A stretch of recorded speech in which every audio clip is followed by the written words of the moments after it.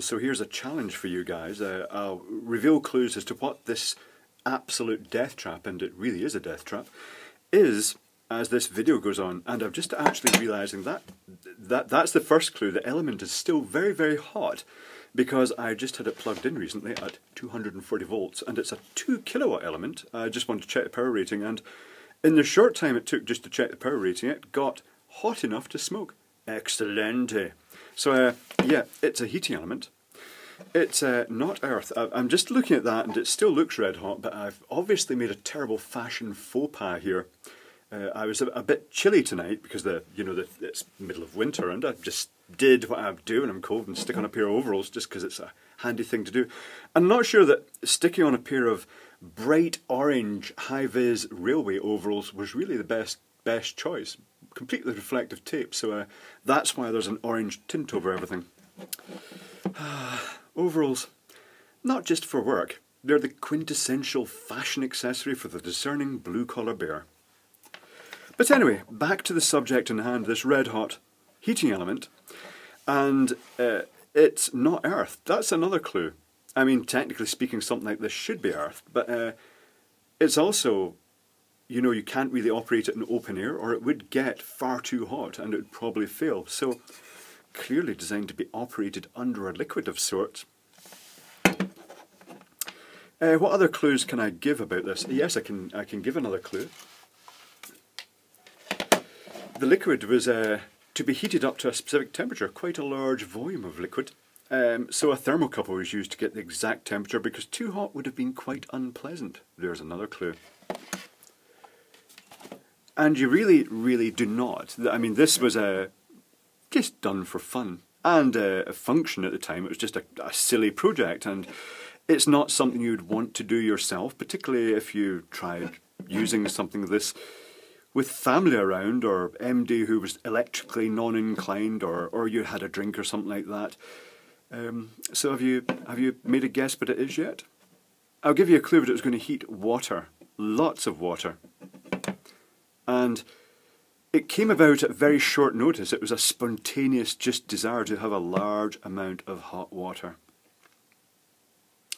And it actually happened one winter when I'd been working really long hours, and I came back, I was soaked, absolutely drenched. I'd been working outdoors, loads of electrical stuff. It was just like trying to meet a deadline, and no choice. The weather was terrible, just had to work through it anyway to get everything ready. And normally when I'd get in, I'd just have a hot shower because I've got an electric shower, and that's quite handy. You can just turn it on, instant hot water. But I just suddenly really decided, for absolutely no reason at all, that I just wanted a large, hot, deep bath. Now, technically speaking, I could have turned the immersion heater on and just heated all the water of the house and then poured the bath, but it only tends to give you half a bath. It's not that great. And also, because it was the dead of winter, and because I used to spend a chunk of time, that's when I was in Glasgow, visiting family for winter, I used to end up shutting everything off in the house, turning the water off, and one year when I was over on the Isle of Man, we had just the worst winter imaginable, and Glasgow froze up solid, and that's when I realised that, I'm glad I turned the water off, because the pipework did freeze. It didn't split, it just froze up. And there was one weak part that the company that put the plumbing in when the place was done had insulated most of the pipework, but there was a bit that was just completely inaccessible that also had a draft from a sort of roof vent, sort of just the edge of the roof where the air came under. And it tended to just, that tiny little pipe that was just completely unreachable used to freeze up. So in the end, most winters I've just ended up just leaving the hot water off. It was no great deal. I didn't use it. I didn't really use the bath and so on. At that time, used the shower. And by the time the water had come from the immersion tank and the heater to the kitchen, you'd finish whatever you were doing anyway. It just took so long for the hot water to get there. So this time I just suddenly realised I want a hot bath. And I thought, do you know what would be really fun? Throwing a heating element in the bath and just heating the water in the bath. And this does come with some hazards, well, electrocution primarily. There is an RCD protecting the house, so that wasn't, super mega issue. And I thought, well, the water in Scotland is very pure and clean, and it's not terribly conductive. Also, I was thinking, what can I use an element? I thought I could buy a cheap kettle from Asda, which is a local Walmart. It was nearby. So I headed out and I got a heating element and a kettle, should I say, and just took the heating element out. It's very modular. It's a good source for a heating element, very cheap source of a high-power heating element. And I thought, well, I can't really earth this because it'll just, the earth being so close to these connections, and I can't really make them fully waterproof easily.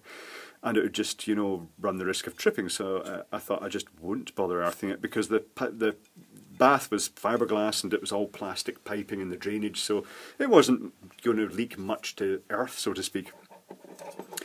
And so I put it into this metal frame to keep it away from the fiberglass base, because that would have been quite dramatic if I'd just thrown an element in its own.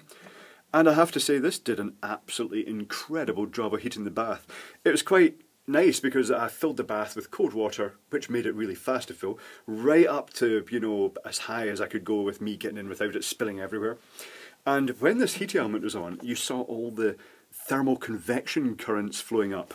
It was actually so nice. I got a light and pointed it at it just to actually project through that, because it was it lit the whole bath up and it just had these swirling effects in it.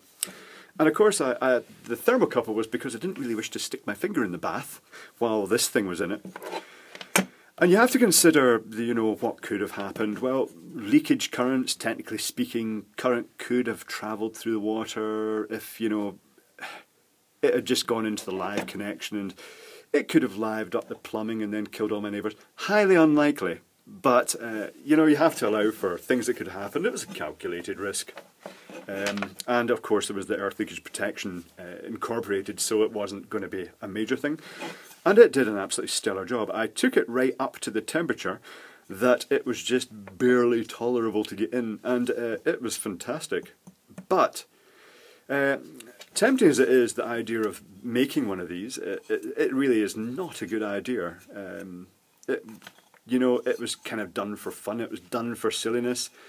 And at the time it was it was just a silly, fun project, partly done because it was slightly dangerous. It's a mystery object, extremely foolish mystery object, but nonetheless a very functional foolish object that I have brought with me over to the Isle of Man. That's even more foolish, just because I quite liked it. So yeah, don't build one of these at all, ever. Death traps, but quite fun anyway.